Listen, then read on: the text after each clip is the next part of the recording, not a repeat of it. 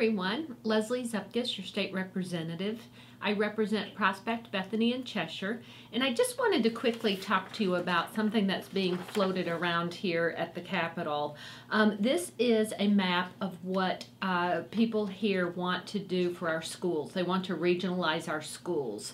I know in Bethany we already are part of a region, in Prospect we're already part of a region, and everyone's perfectly happy. I completely oppose this. I'm not in favor of it in any way, shape, or form because I believe that our towns and our boards and our citizens know best of what is best for our students and our children, not the state. So just wanted to pass this along. I have heard from a lot of you that you are against this as well, but I wanted to keep you abreast of what's happening here in Hartford.